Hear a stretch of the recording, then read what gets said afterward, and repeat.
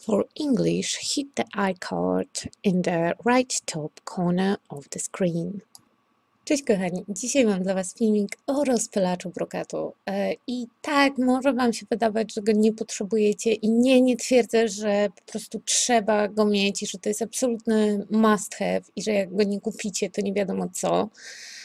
Nie, to nie jest tak. To jest tylko narzędzie do rozpylania brokatu. Warto je kupić, jeżeli jesteście maniakami brokatu. Ja absolutnie nie żałuję zakupu i rozważam zakupienie drugiego na inny kolor.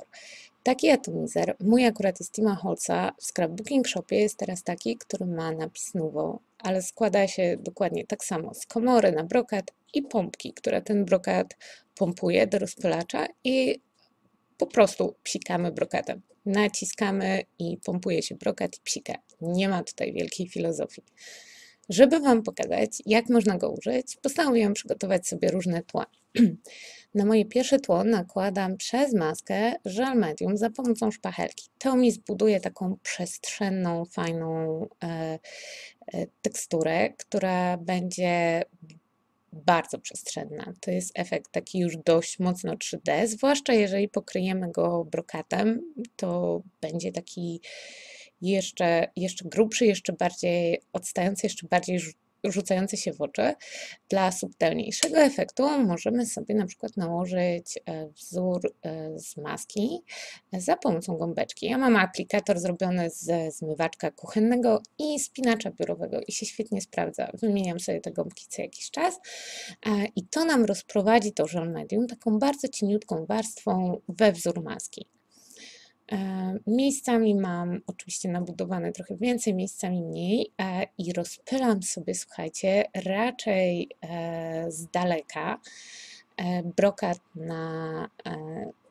na to cieniutko położone żel medium. I to mi da zupełnie inny efekt niż rozpylenie, tak jak tutaj, zobaczcie, jest bardzo bliska, daje efekt takiego skumulowanego strumienia brokatu. Dostajecie bardzo dużo drobinek tylko w jednym miejscu, na Waszej pracy. Za to ten efekt jest bardzo intensywny.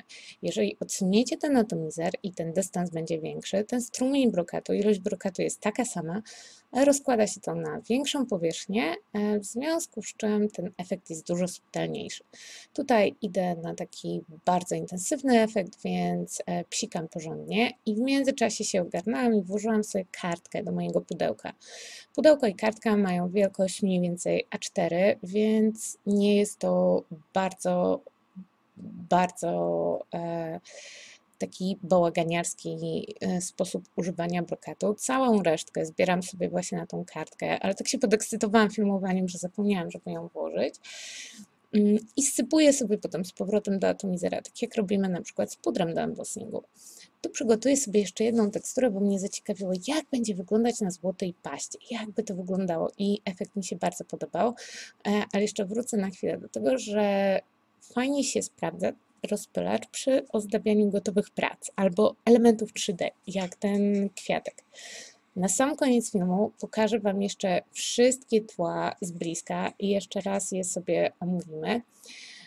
Tutaj nałożyłam ICING Paste Prim, która jest sama w sobie taką bardzo metaliczną pastą i stwierdziłam, że chcę bardzo delikatny efekt tego brokatu, w związku z czym atomizer jest dość daleko od pracy i tylko delikatnie, tak jak gdyby do połowy spustu naciskam sobie na ten atomizer, żeby tylko trochę produktu się z niego wydobyło. I na sam koniec, tak jak mówiłam, cały nadmiar sobie sypujemy z powrotem. Wszystko to, co się nie przykleiło, zostanie nam tutaj na kartce. Dla pewności można pstryknąć w tył pracy, tak żeby absolutnie wszystko, co nie jest przylepione, odpadło. A cała reszta się bardzo fajnie przyklei i nie będzie się ścierać potem przy kontakcie. I tu mamy pierwsze tło, dość delikatne, ten brokat jest miejscami bardzo subtelny. Przypominam, że tutaj było bardzo cieniutko nałożone żel medium i możecie zamiast tego użyć dowolnego kleju, na przykład klej do złocenia się w ogóle bardzo fajnie tutaj sprawdzi. Tutaj mamy nałożone żel medium już dość grubo przez maskę i bardzo dużo brokatu. Ten efekt mi się tak bardzo podoba, jest taki po prostu bogaty, rewelacyjny. Teraz dla porównania na pokrytą klejem kartkę psiknęłam 2 razy z Atomizera z bliska i 2 razy z daleka i możecie zobaczyć różnicę w efekcie, który Wam to daje. Oczywiście nadal można sobie spokojnie po prostu posypać pracę wybiórczo brokatem, ale jednak dla mnie to narzędzie jest czymś super. Ja uwielbiam brokat, uwielbiam ten efekt i uważam, że absolutnie warto było go kupić. Jeżeli się ze mną nie zgadzacie, bądź zgadzacie, dajcie mi znać w komentarzach.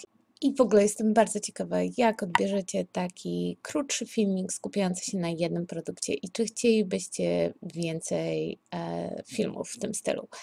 Tak czy inaczej, dajcie mi znać, życzę Wam miłego i kreatywnego dnia i do zobaczenia się następnym razem. Pa!